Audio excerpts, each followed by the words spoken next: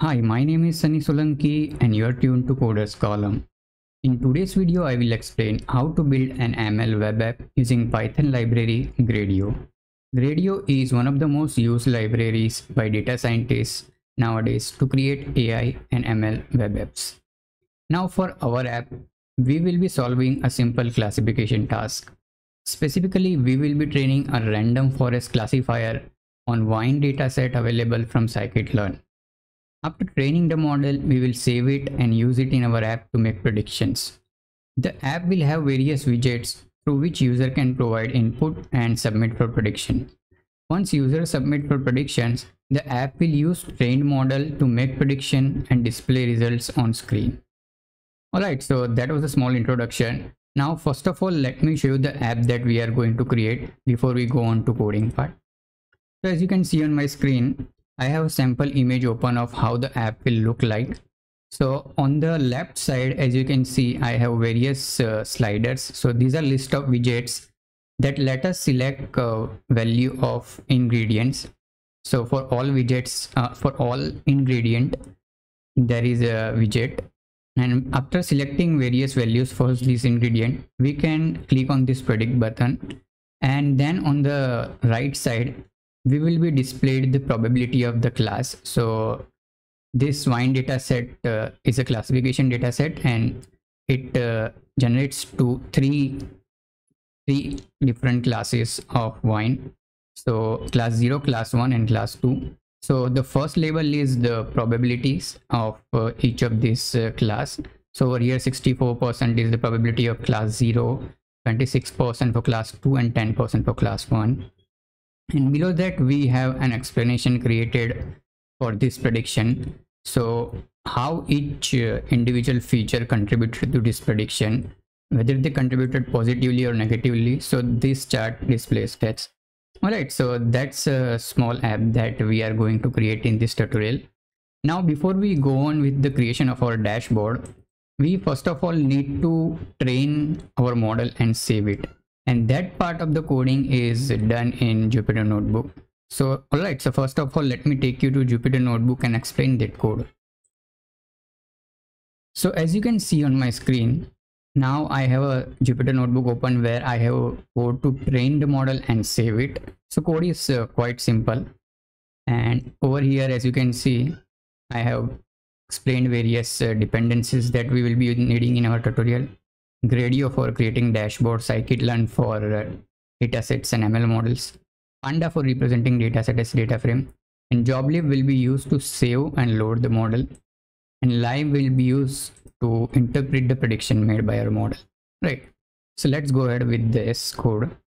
So the first section over here is load dataset. So this section simply loads a wine dataset and save it as a pandas data frame. So as you can see, the dataset has information about various ingredients used in creation of 3 different type of wine. So wine type is 3, class 0, class 1 and class 2. And all these ingredients are continuous columns. So yeah, there is no categorical column in our dataset.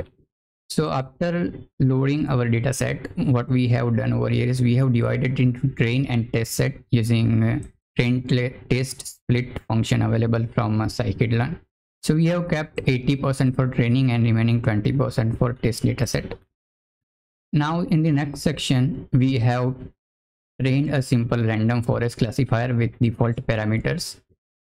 And yeah, after training, in this section, we are making prediction of the trained model, predictions using the trained model on test dataset. So why test spreads is the prediction on test dataset. And in the fourth section, we are evaluating various ML metrics. So first of all, we are displaying test accuracy.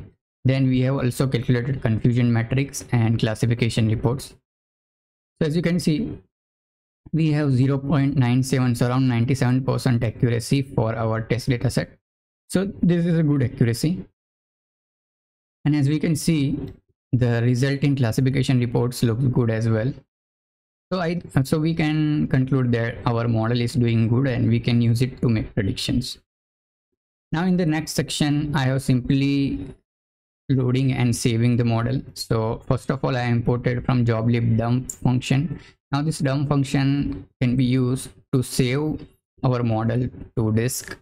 So over here I have saved it to a file name rfclassif.model, and then in the next cell over here I have loaded that model again, and I have loaded it as a rfclassif2. And to check whether that this loaded function, that is loaded model, is working fine, I have evaluated various metrics again. So again made a prediction on test dataset and evaluated the metrics. So these results are same as our previous result. So we can say that model load is working fine. Right, so that's a persistent. So we'll be using this model in our dashboard app to make prediction. All right, now this is the last section of this notebook. So over here I have explained how you can interpret the predictions made by our model. So this will help us understand like how each feature contributed to prediction, whether it contributed positively or negatively. And for that we will use this Python library named Lime. So Lime implements a famous algorithm named Lime, which is local interpretable model agnostic explanations. So from that I have imported Lime tabular, as you can see. And first of all I have created an explainer object, Lime tabular explainer. In order to create object I have provided it our train dataset. Mode is set to classification, and then list of class names and list of future names are provided. So this is explainer object. Now we can use this explainer object to explain any instance prediction made by our model on any instance. So I will call this method explain instance on explainer, and it will return me an explanation object. So in order to create explanation object, I will provide this method individual data sample. So in our case I am providing it the zeroth sample from our test dataset, and then I need to provide it function which will return the probabilities for each class. So this function will return three probabilities for class 0, class 1 and class 2, and then number of features. So it's all the features of our dataset, and top labels. So I am set it over here as 3 because we have 3 class. But if you have like 50 classes and you want to see like which are the top 3 classes, then you can specify it using top labels. So after creating explanation object, I can call this method as pyplot figure on it and provide it which label I want to explain. So in our case for zeroth sample, the actual prediction, the actual label of that class is class 1. So I have asked it to explain label 1 over here, and as you can see it created a matplotlib figure object which I have saved in this variable. Yeah, and this is the figure which says like color intensity was less than 3.26, which contributed positively towards prediction. Proline was less than equal to 500, contributed positively. Magnesium was in the range 96 to 107 and it contributed negatively. So if we increase magnesium above 107, then it might contribute positively towards this prediction. Alright, so that's it. Now let's move to Jupyter Notebook. Now let's move to the editor, not Jupyter Notebook, and get started with coding of our dashboard. Alright, so here we are in my IDE. So I will be using Visual Studio Code Editor for coding my dashboard. You are free to use any other editor which you feel comfortable working with. So I have saved our dashboard in this file name Gradio ml dashboard.py, and I have saved it in this folder Gradio ml dashboard on my PC. Alright, so as you can see in this file, I have some amount of code already present in this file. So this is the code which is taken from the Jupyter Notebook which I have explained you. So the code is to load the dataset and made prediction. So let me quickly explain you the code. So first of all, I have imported Gradio as ZR. Then there are a few imports related to joblib, pandas, numpy, matplotlib, and scikit-learn. And I have also imported Lime tabular from Lime. Yeah. The next I have declared a function named load dataset. So this function simply loads our wine dataset. It returns two values wine. So this wine bunch the bunch object of wine which is available from scikit-learn, and then winedf data frame. In the next line, I have loaded our model rf-classif. So I have used load function available from joblib to load our model rf-classif.model, which we saved after training from Jupyter Notebook. Next, I have loaded our wine dataset. After loading the dataset, I have divided it into train and test set. And this is specifically needed to load the dataset to create this explainer object. Otherwise, you won't need this part of the code. All right, so that's the explainer object. Next, I have declared a function predict. So this predict function takes all the ingredients one by one as input, and it returns two things: the prediction and the interpretation figure. So first of all, it takes all the sliders, so all the ingredients, and then it calls predict proba function on our classifier. So this spreads will have probability for all the three class. And over here, I am creating a dictionary over here. So the dictionary will have 3 keys and 3 values. So 3 keys are class 0, class 1 and class 2. And values will be probability for each of those classes. Next over here, I am making prediction. So this will be actual prediction class 0, 1 and 2. And then I am explaining this prediction using the explainer instance that we created. And then I am creating an pie plot figure of that explanation I am returning. So this function returns two things. One is dictionary of probabilities, and second is interpretation figure. So we'll be using these two and display it in our dashboard. All right, so let's go ahead with the coding of dashboard. Now with Gradio, first of all, we need to create a container. So that we can do using gr.blocks function, and we can use this blocks function as a context manager. So I will say as demo. Now whatever I plot or write, that will go inside this block. So this block is like this block container is like, you can consider it as a whole screen of the tab in which you have opened your web app. So now that you have created that container, you can call different methods to add different things like widgets and so on. So first of all, I will add a simple markdown. So the markdown I will use to add title to our dashboard or app. So I will say wine type prediction, and this will add h1 HTML h1 title to our dashboard using markdown.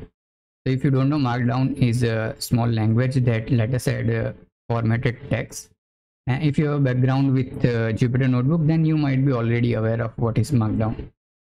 Next, what we will do is that we need to create a row object. So gr.row. So this will be another container inside our original container, but with this container we can divide the horizontal space. So first of all, I will say width, and we can use this container row container as a context manager as well. Now after adding this row container, I will divide our horizontal space into 2 columns. So let me open this image again. So as you can see, this will be considered, this whole thing will be considered as one row, and these are 2 columns. So in the first column, I have various sliders and this button, and in the second column, I have this label and this chart. All right, so let's go ahead and first of all create a column for our sliders. So over here, I can use gr.column. So that will create a first column in which sliders will be displayed. So I will add a simple title in that column saying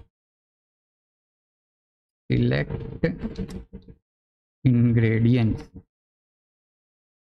Next, I need to create all the ingredients. So I will create a sliders variable. And over here, I will write a for loop. So for ingredient in wine dot feature names. So for each ingredient I will create a slider object and I will give it label to ingredient, so name of the ingredient, and then I need to give minimum and maximum value for that ingredient. So minimum I will set to wine df, so I will use wine df of that ingredient, and minimum min, so wine df over here, and then I will set maximum, and that will be wine df of ingredient dot max. So what this single line will do, it will create a list of sliders for each ingredient. For each ingredient it will create a single slider and save those sliders into this sliders variable. Alright, so now that we have created a slider, let's create a button. Let's add a button for making prediction. So I will say pred button, and for that there is the function name button. Over here we can give label that predict. So now we are done with the first column where we add various sliders and button. Let's add one more column, which is the column which will be displayed in the right side. Now in this column we will be doing two things. We will be displaying the bar chart for predictions and then the bar chart for interpretation. So in order to do that, we need to create first of all gr dot label. So this label function accepts value which can be string or dict. So if I give it string, it will be displayed that as it is, but in our case we are giving it a dictionary as I explained over here, and that dictionary will have probabilities of all the classes. So what this label will do, it will convert that dictionary into a bar chart and it will display those probabilities in descending order. So let me just save it, save pred label. So this will be that probabilities display, and next I need to create plot placeholder. So in over here the plot will be displayed, so that I will do gl.plot function. So what this will do, this plot function can accept different kinds of figure like matplotlib figure, altair figure, plotly figure, bokeh figure, and so on. So in our case we will set over here the matplotlib figure that we create, the interpretation figure. Now that we have declared the sliders and buttons and these placeholders for charts, what we need to do, we need to link this pred button with this function that whenever pred button is clicked, call this function which will return these two outputs.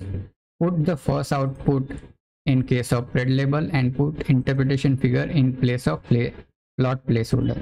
So that we can do using click function or click method available from our button object, and that method accepts first argument is a function which is a prediction in our case. So this predict function. Next is inputs. So what are inputs to this method? So this is list. So in our case we have a list of sliders available over here. So input is these sliders. And next is outputs. So output is where we want to direct the output of this function. So I want to direct the first output to this pred label, and I want to direct the second output to this plot placeholder. So dictionary will be directed to label and interpretation figure will be directed to plot placeholder. Alright, so that's it. Last thing we need to do is we need to add this line demo.launch. And we are done with the coding of our dashboard. So let's test it. Now in order to test it, as you can see, I have a terminal open below. And I am already in this directory Gradio ML dashboard where I have kept this file Gradio ML dashboard.py. Now in order to run Gradio dashboard, you can simply execute it as a Python file, or you can execute it with the Gradio command as well. So the difference is that with if you launch it as a Python script, then if you make any change to this file, that won't be reflected over there. But if you execute with the Gradio command, then if you make any change to this file, the dashboard will be updated as well. So in our case, I will use Gradio. Right, so let's run it. Now this will start the server, and once the server is started, we will open the app. Okay, so the server is started at this location, http this. So let me copy this and let me go to browser. Yeah, so let's launch it. All right, so as you can see, we have all the sliders over here for each ingredients, and on the right side we don't have anything. So let's select various values for this sliders.